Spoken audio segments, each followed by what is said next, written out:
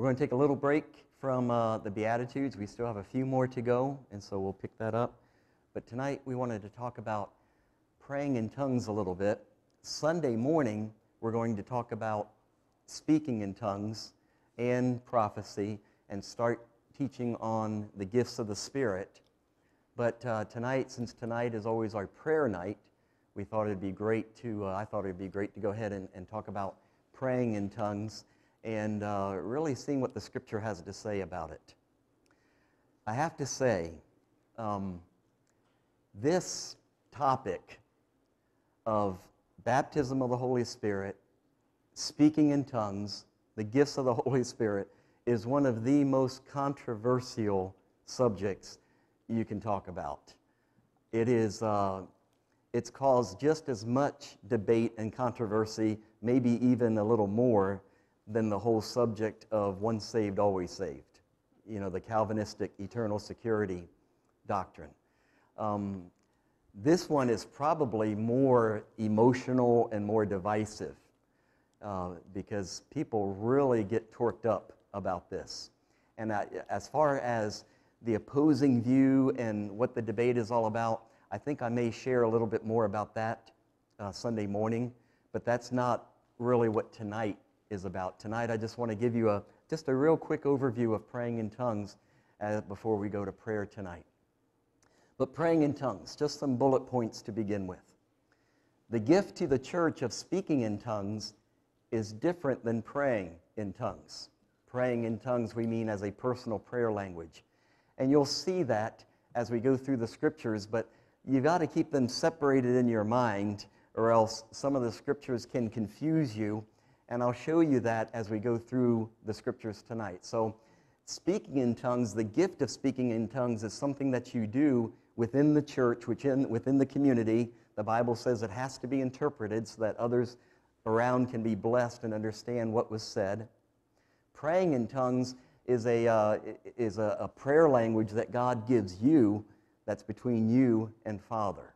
And it's very personal. It's very precious. It's just a wonderful thing to be able to pray in that way. Secondly, Acts chapter 10, verse 44 through 48 records those who spoke in tongues after being filled with the Holy Spirit, demonstrating praying in tongues as a personal prayer language. And as we start to go through the Scriptures, I think Acts chapter 10 is the first Scripture on the list. So we'll see that in a moment. But that would be considered an example of people praying in their prayer language as they're meeting together. Third, in 1 Corinthians 14, and this one right here, this is tricky to deal with because this causes, when you get into certain Pentecostal circles, it's really kind of interesting. There are Pentecostals who believe that the gift of speaking in tongues is still for today, but they don't believe in a personal prayer language. I don't know if you all have ever noticed that or not, but that's kind of an interesting twist to it. But I don't believe that, and I know we all know a whole lot of folks that don't believe that. I think it's very clear in the Scriptures in chapter 14, we'll see here in a moment. But in 1 Corinthians 14, Paul is primarily addressing spiritual gifts, specifically speaking in tongues and prophecy. However, we can glean insight into praying in tongues through the principles Paul gives for speaking in tongues. And as we go through the Scriptures, you'll see in your notes, I've pulled out some of the verses from 1 Corinthians 14. On Sunday morning, and probably Sunday night too, we'll spend that time going through 1 Corinthians 14 verse by verse. So we really get a clear understanding. But for tonight, I just extracted those ones that could relate to our private prayer language in tongues. And you can see how Paul is addressing the gift, but at the same time, he's making references to the personal prayer language. And we'll see that as we go through that tonight. Next, speaking in a known language requires the brain to engage. The words come from the brain. When praying in tongues, now if any of you have never spoken in tongues, this is good for you to kind of get a grasp on. When praying in tongues, the brain disengages and the words come from the spirit or the heart. by the Holy Spirit. And you sense that. You can sense that the words, I don't know how else to describe it, and I don't want to get too experiential in my explanation here, but it just kind of feels like the words are just kind of bubbling up out of your chest, out of your heart. Next, praying in tongues. When praying in tongues, don't focus on the words. And I think this is what trips a lot of people up, especially in the beginning. They overthink it. They're thinking too hard. They're self-conscious in the first place. This is something very personal between you and the Lord. Have you ever had a medical procedure and they ask for a urine sample? And it's kind of like, I can do this 100 times a day when I'm alone, but if you're going to stand there and wait for it, I don't know if I can do this or not. It's one of those things where it's kind of, you're self-conscious. This is something that is very personal, very private to your own heart. And it can be tough. I was talking to Paul Jester before service, and he said that he received the baptism of the Holy Spirit in one of these prayer lines, but he really didn't begin to pray in tongues until he was alone.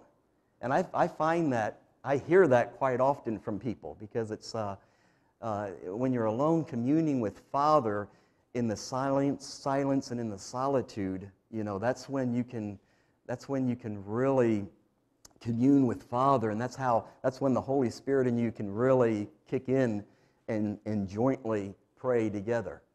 So when praying in tongues, don't focus on the words of what's coming out of your mouth. Focus on communing with God. And just let the Holy Spirit, just let it flow through you from the heart. In the church, speaking in tongues is distinguished from praying in tongues primarily in 3 ways. I don't know how many here have been in a church service where someone spoke in tongues and then it was interpreted? How many of you have? Okay, good. You can tell the difference, number one, by the volume. It sounds like someone is speaking to the whole congregation. It's a much louder volume. That's why I try not to pray in tongues when I have a microphone on, because I don't want it to be confusing. I also do it because we're trying to lead people into worship, and so a lot of times the best way to do that is in a language that they understand. So the volume is different. Plus, there's a discernment. It kind of comes out with an authority, with a certain fervor, and you just know, okay, this is the gift in operation. It's kind of like when Paul Sullivan or Kevin speak prophetically in service. It comes out with kind of a force behind it to where you know, okay, the gift is in operation when they prophesy. And then thirdly, when the gift is in operation, because there will be an interpretation. When it's done in the church community, there has to be an interpretation, and we'll see that in the scriptures here. So Acts chapter 10, verse 44. While Peter yet spake these words, the Holy Ghost fell on all them which heard the word. We need to really begin to pray that the Holy Spirit would fall upon us. We're going to see, churches are not built by activities and programs. Churches are built by the gifts of the Holy Spirit. That's what God gave to build His church, the ministry gifts, not human methods. And they of the circumcision which believed were astonished, as many as came with Peter, because that on the Gentiles also was poured out the gift of the Holy Ghost. For they heard them speak with tongues and do what? Magnify God. And then answered Peter, and we saw this a week or two ago, can any man forbid water that these should not be baptized? But we see here that speaking in tongues magnifies God. That's the direction. It flows from man to God. 1 Corinthians chapter 14, verse 2. And these are the scriptures that I extracted just for tonight. For one who speaks in a tongue speaks not to men, but speaks to who? To God.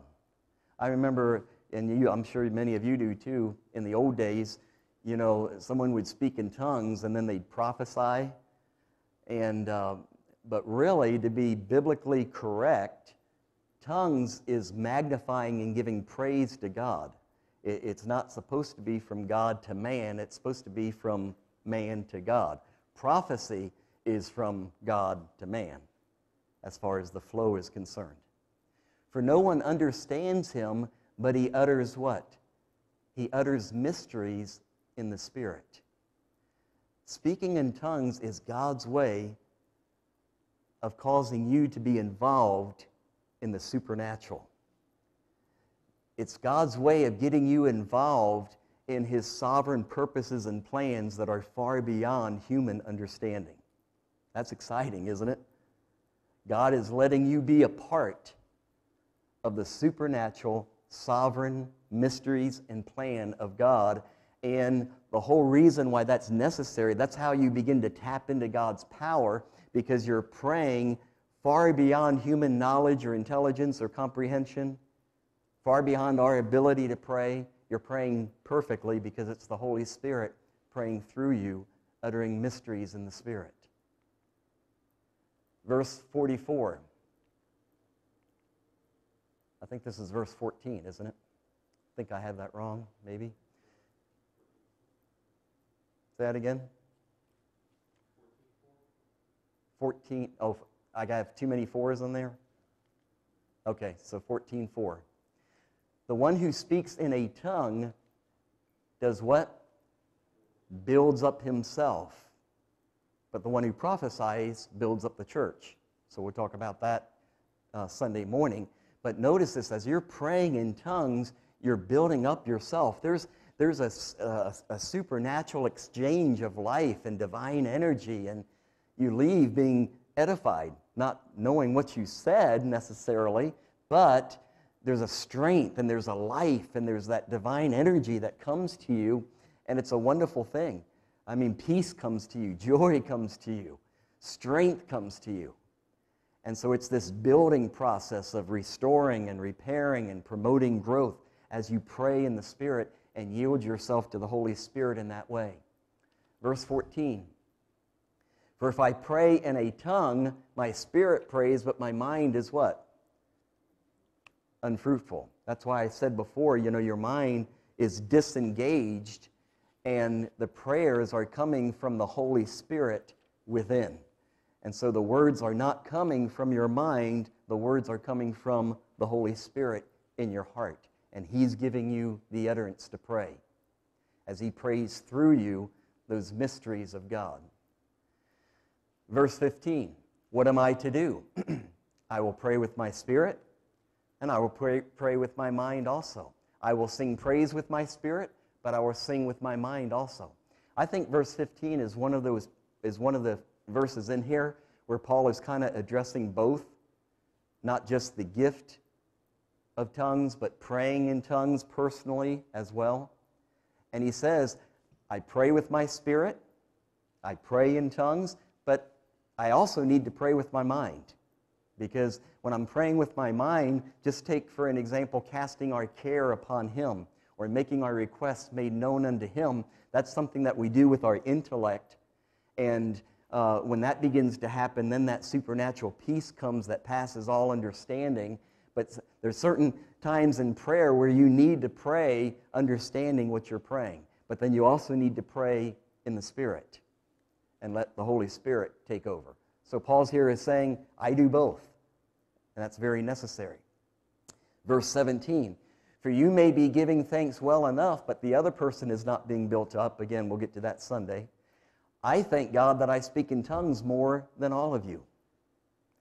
And this is another verse. You see it there in the parentheses, the brackets that I put there. I believe he's making a reference here again to the prayer language. And he's saying, I speak in tongues more than you all.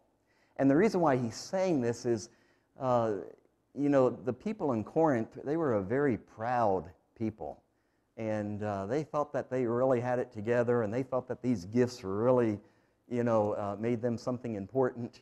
And so he's just trying to let them know, you're not as great as you think you are. I speak in tongues more than all of you. Nevertheless, in church, I would rather speak 5 words with my mind in order to instruct others than 10,000 words in a tongue. Now that's quite a statement. 5 words compared to 10,000 words. How many of you know that's a huge difference? And you can see what he's saying there. And again, that is a theme in this 14th chapter that we'll talk about Sunday morning. But see how it develops here. I thank God that I speak in tongues more than you all, but in church, I would rather speak 5 words with my mind. So he's saying, in church, I would rather stay with a known language, which means what? When I'm not in church, that's when I speak in tongues more than all of you. So you can kind of see that reference, that inference made there. There's times in the scriptures, you know, much like the rapture of the church. If you notice, when you read through the New Testament, Paul will make references to certain topics and principles, assuming that you already know the basics. And he doesn't go line upon line and develop it as though you're hearing it for the first time. He's writing a letter reminding them many times of things that he spoke when he was there in their presence. So he's not feeling the need of developing this teaching starting from the very beginning and developing it line by line. He's assuming, okay, you guys already know about this. Let me just refer to it to bring it in your remembrance once again. And speaking in tongues here, I see a lot of similarities between this and like when he goes and he talks about the coming of the Lord. He's approaching it from the attitude of, you guys already know this, you're already experiencing this, but let me just give you some instruction and remind you of a few things. And so you see there in verses 18 and 19, there is a difference between what Paul says about speaking in tongues in church and then speaking in tongues privately in your own prayer time. Verse 27, if any speak in a tongue, let there be only 2 or 3 most, and each in turn, and then let someone interpret. But if there is no one to interpret, let each of them do what? And when he says let each of them, he's talking about let each of the 2 or 3 that move in the gift of speaking in tongues, let each of those guys keep silent and speak to who? Speak to himself and to God. And so there's nothing wrong with praying in tongues in church, but if it's not going to be interpreted, he says keep it low so it doesn't become a distraction or a disruption and where people start to wonder, why isn't there an interpretation? Okay? So it's good to speak in tongues in church, but there's a limit put on it so that people understand that person's just praying on their own. That's not the gift in operation.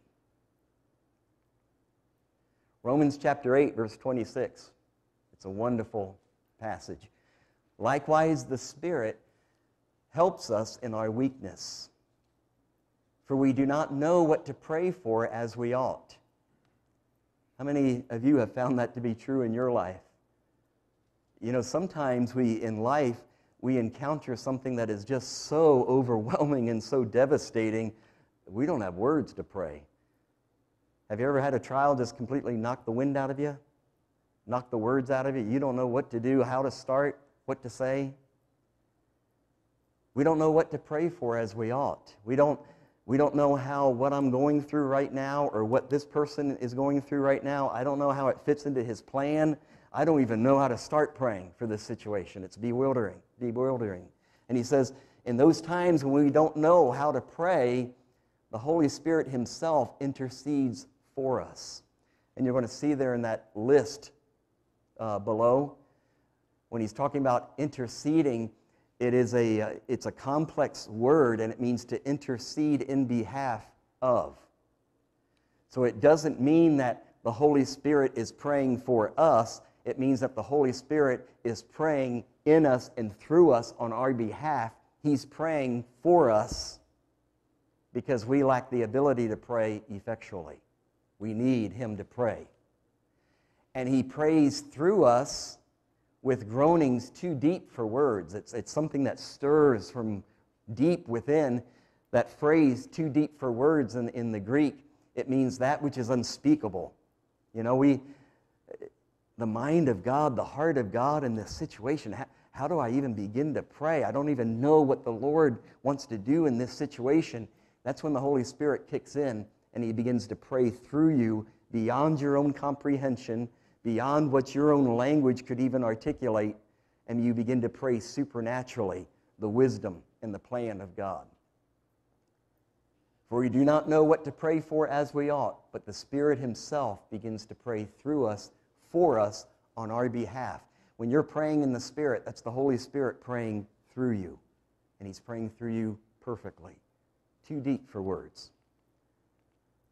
And I leave you with this, Luke chapter 11, verse 9. And I tell you, ask and it will be given to you, seek and you will find, knock and it will be opened to you. For everyone who asks receives, and the one who seeks finds, and to the one who knocks it will be opened. What father among you, if his son asks for a fish, will instead give of a fish give him a serpent? Or if he asks for an egg, will give him a scorpion? If you then, who are evil, know how to give good gifts to your children, how much more will the Heavenly Father give the Holy Spirit to those who ask Him? So we're going to pray tonight. And I'd like to set aside tonight's prayer just for us corporately, to pray in the Spirit and to refresh ourselves in that prayer language, in the prayer where God joins us in prayer and begins to pray through us. Jose asked that we would lay hands on him to receive the Holy Spirit. Is there anybody else here that would like us, even if maybe you received the Holy Spirit in the past and you just want a refreshing? Dwayne, anybody else? You'd like to have prayer to receive the Holy Spirit? All right. Will you all begin to pray? And Neil and I are going to go to Jose and then to Dwayne and just pray over them for the baptism of the Holy Spirit. And Jose and Dwayne, keep in mind those 2 points. Don't just concentrate on communing with God. Don't think about the words. Let it flow up out of your chest, out of your heart, what Father wants to pray through you. All right, let's go to prayer.